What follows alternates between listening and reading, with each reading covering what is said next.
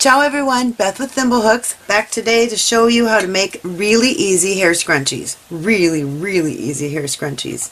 They have 4 different ways you can do it. You got 1, 2, 3, and believe it or not, these 3 right here are the same pattern, just one slight difference that makes this one really poofy and this one not as poofy at all. So I'm going to show you how to do all 3 of those with one simple twist, and this little guy that's just the basics, if you just need something quick. Oh, and I'm working with velvet today, so I have little fluffs all over the place. We're going to get rid of those fluffs. I am working with, found this one lonely little skein of Lion Brand Ice Cream Deluxe at Joann's on clearance. I managed to come up with a couple of clearance pieces that I was not expecting, so I was excited. And it is a velvet. And I'm not usually a huge fan of working with velvet, so I don't have a huge stockpile of it, but I figured a clearance price, I couldn't go wrong. And it tells me, let's see, this is called Juno. It has 6 colors in it. It had a gold, a green, a copper, pink, a plum, and a blue. I made a big fluffy scrunchie and a tiny scrunchie, and I still have a whole bunch left. So I could probably make at least one more, probably 2 of these. So that's neat. You get a lot out of this. You can come up with 6 different colors out of one of these skeins. It's very nice. So first we'll start off with this, with the tiny one. Really fast, really easy. I'm going to use the pink and move off my fluffs. That's part of the fun of working with velvet. You get fluffy fluffies everywhere. Alright, so we'll work with the pink. Best way to start is just take this and do a half knot around your hair tie, just like that.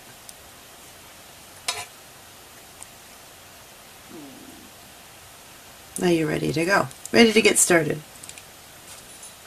Now even though this tells me to use a 9mm hook because it's a super bulky, they're calling it a 6 and want me to use a 9, I'm going to use a 6.5mm hook. I don't want my loops, my stitches to be quite that big. So we're going to use a 6.5. Hold the tail off to the side because we're going to bury him as we go around the circle. Just go in, pull through, and single crochet all the way around until you really can't see much more of the pony binder. I've found with this yarn, this Ice Creams Deluxe that I'm using, super bulky, 35 seems to be a good number for me. If you're using a different yarn, you can find your own number. Sometimes you need to go up as high as 50 or even higher if you're using really thin yarn. And if you're using something even bulkier than this, you might only need 25. But we're going to go all the way around. And I'll meet you back right over here. Just stretch it out a little bit so we can get these last 5 stitches in. 1, 32, 33, 34, and 35.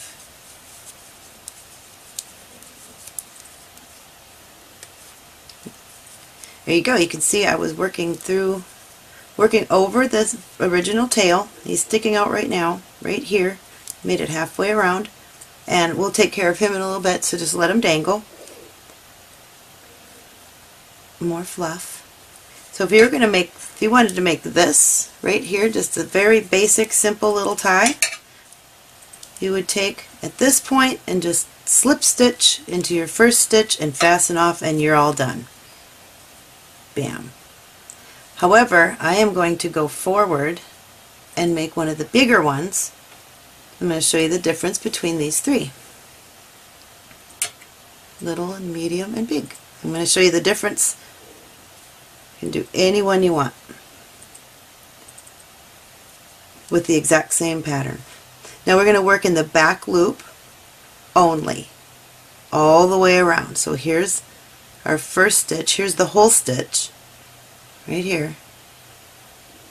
Here's the front loop only. We want the back loop only right here. And we're just going to single crochet into that back loop. And I'm going to mark my stitch because it makes things faster and easier, especially when you're working with velvet, because sometimes those stitches hide a little bit. I'll set this down for just a moment and show you the difference between these three. Again, exactly the same pattern. Skinny, it's a little bit bigger, and this one is really fluffy. So let's make the middle one, and I'll show you the difference between those three. Okay, after our single crochet, to make the little one, you chain 1. To make the medium size one, you chain 2. To make the big one, chain 3. We're going to make the medium size one now, so I took one of my chains out. I have 2, and in the very next stitch, back loop only, all the way around, make a single crochet. Chain 2, single crochet, chain 2, every single stitch, back loop only, single crochet, chain 2, single crochet, chain 2.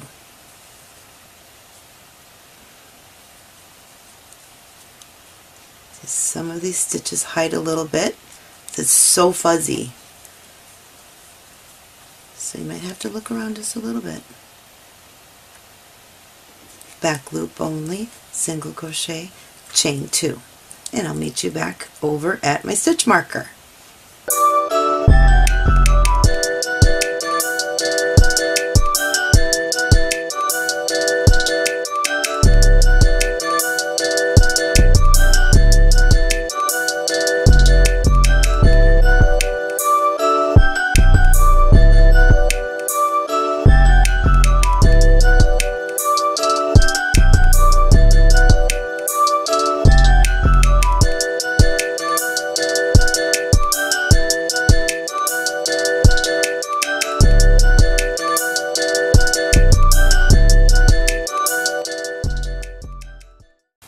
Almost done with the first round.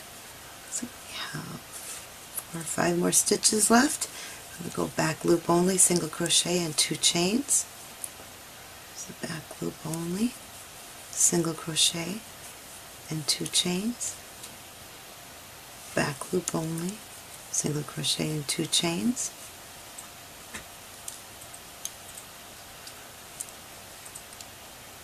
Back loop only, single crochet, and 2 chains, and we have 1 more stitch right here. Oops.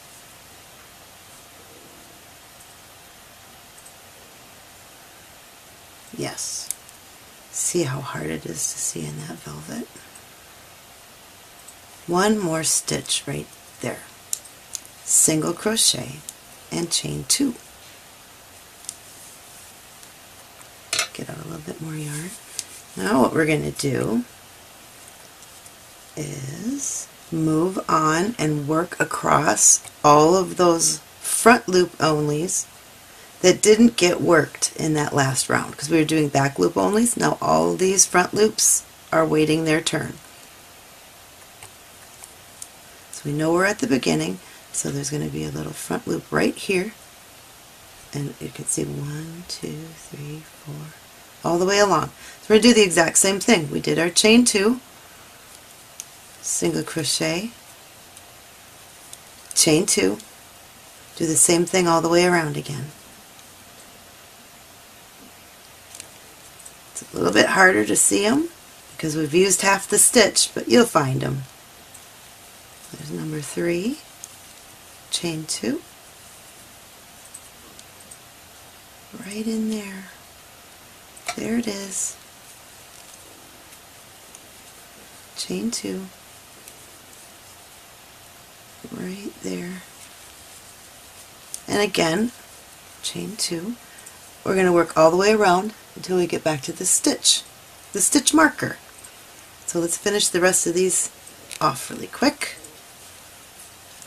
And chain 2, and I'll meet you back at the stitch marker. I only have a few stitches left. You can barely see them, but they're there. They're there. I probably have 7 left. So there's my single crochet, chain 2, go in there, single crochet and chain 2, all the way to the end. So I have the stitch marker in here so I know I don't need to start trying to figure out where my stitches go, because I know I'm at the end. Especially with velvet, it's so fuzzy. They're not as defined as they are with some other yarns. We're almost done.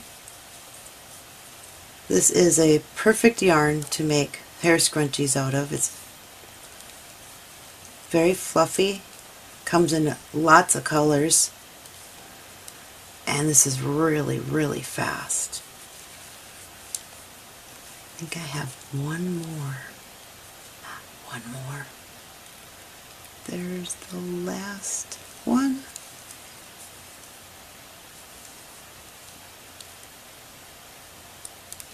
I'm going to chain the 2 still, and now I'm going back to that very first stitch. That's why we marked it, so we could find it again right in here. And I'm just going to slip stitch.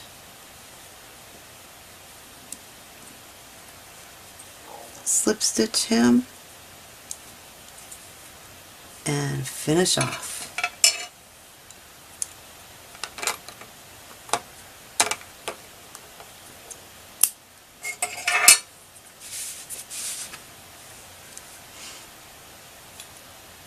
Pull that through, make it tight.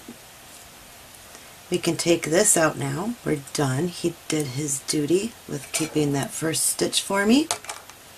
And we just have to weave in these ends, or there's the end, because the other one we already buried, which is awesome. We did half of the work already. So any way you want to do it, it doesn't matter. The one thing that's really, really nice about velvet, it is very forgiving when you're trying to weave something in. It's not obvious always. So we're just going to go like this. Run back the other way.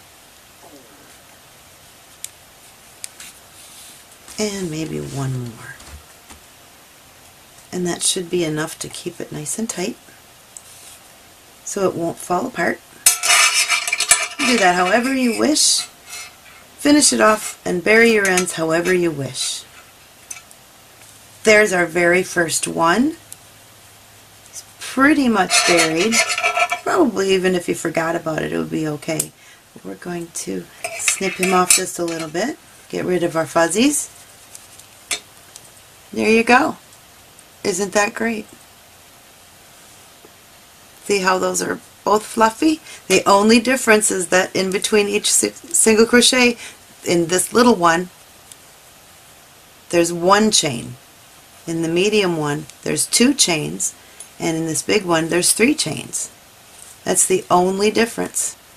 All 3 of them have 35 stitches on the pony binder. The only difference is the chains in between the single crochets. So that is so fun. So again, out of this I still have a lot of the pink left. Still have a bunch of pink. So I could make a couple more of these or come up with some other idea. So you make at least 3 or 4 out of each stripe in here. This is a bunch of pony binders. I think that's great. So there you go. Lots of fun pony binders, all kinds of fun colors, any color you want. You don't always have to use velvet, but they make such great scrunchies that I decided that I was going to. I had a special purpose for my Ice Creams Deluxe that I have never used before. So there we go. Thanks for stopping by. Appreciate you supporting my small business. Have a great day. Please subscribe to my channel and I'll see you real soon. Thanks. Bye. I'm going to put these back on while I put this away.